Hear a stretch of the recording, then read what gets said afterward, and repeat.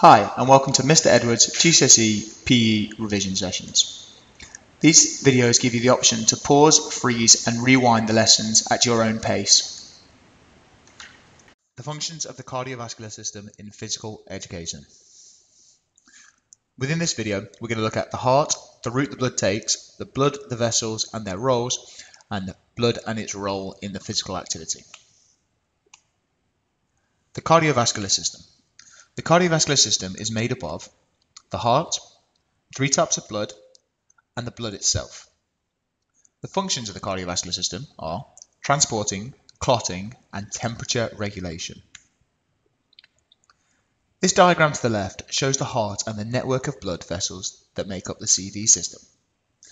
The 3 main focuses, so transport, blood carried oxygen and nutrients to working muscles.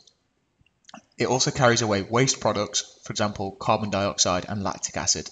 These are vital during physical activity as the demand for oxygen increases. Another role is temperature regulation. This is done through the lumen of the blood vessels. When the body is hot, vasodilation, increase of blood flow to the skin surface, takes place. Clotting. Platelets in the blood form clots which seal open wounds. This protects the body against infections. During physical activity, the risk of cuts and grazes increases. Therefore, clotting is a vital part to ensure that infection doesn't happen. The heart pumps blood to 2 destinations simultaneously. To the lungs, where it becomes oxygenated before returning to the heart, and to the rest of the body, where it becomes deoxygenated as it delivers oxygen to carriers to the muscles of the organs. The heart is made up of 4 chambers. The top 2 chambers, as you can see here, are the atria, here and here, and the bottom 2 are the ventricles, here and here.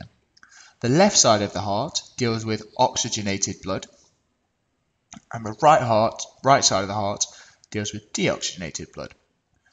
Often in diagrams, the heart is the wrong way round, so the right hand side is actually the left hand side of the heart, and the left hand side is actually the right hand side of the heart.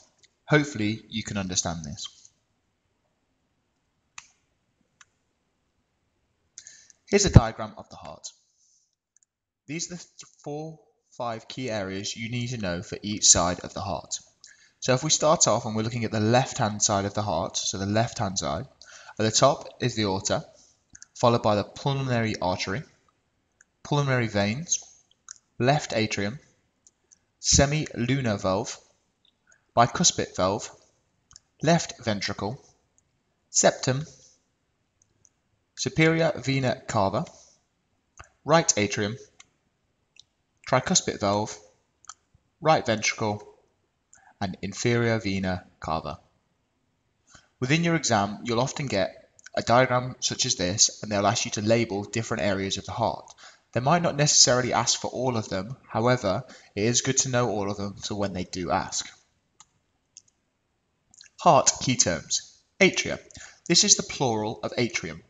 There are 2 atria in the heart. These are the upper chambers of the heart where the blood enters. Ventricles. There are 2 ventricles in the heart. These are the lower chambers of the heart from where blood exits.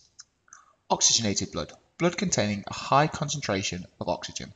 And deoxygenated blood, blood containing a low concentration of oxygen.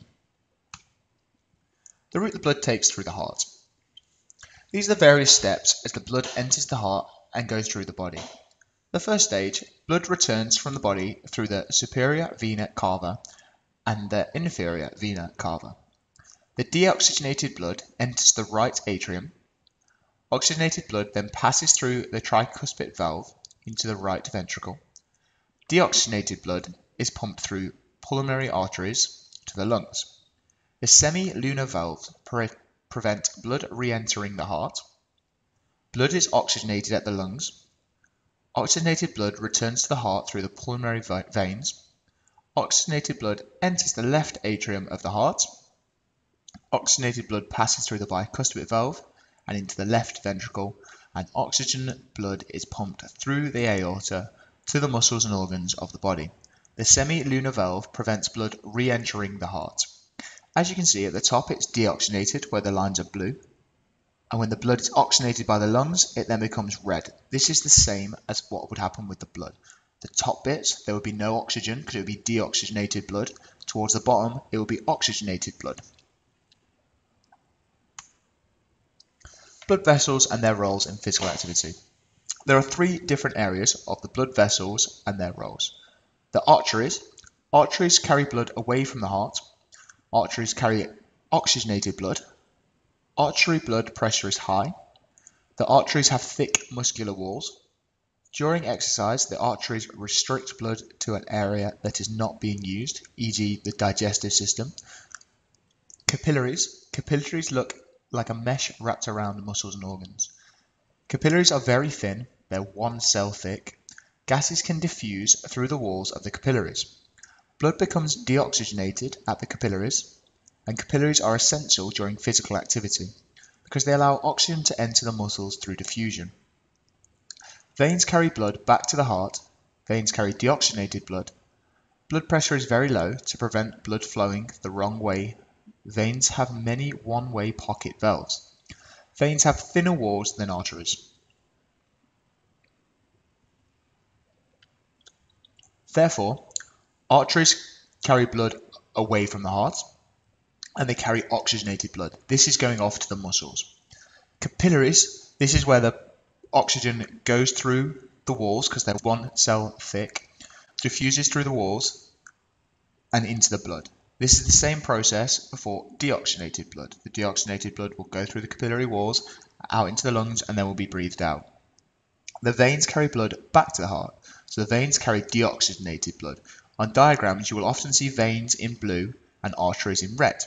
Red, oxygenated, blue, deoxygenated. Blood and its role in physical activity. Red blood cells contain hemoglobin. Hemoglobin is a substance that allows oxygen to be bound and carried. Red blood is crucial to all sports and physical activities. It ensures muscles have the oxygen to perform efficiently. Activities that are impacted the most by the work of the red blood cells are endurance events. White blood cells. White blood cells are part of the immune system. They travel in the blood to fight disease and infection. They are responsible for keeping athletes healthy, ensuring sportsmen can train and compete. Platelets.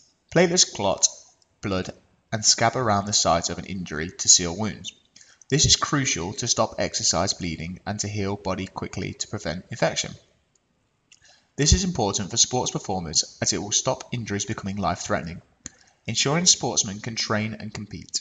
Thank you for listening to Mr. Edwards' GCSE PE revision videos. If you have any questions, feel free to email me on Damianedwards@kingselbarsha.com. Cheers, bye.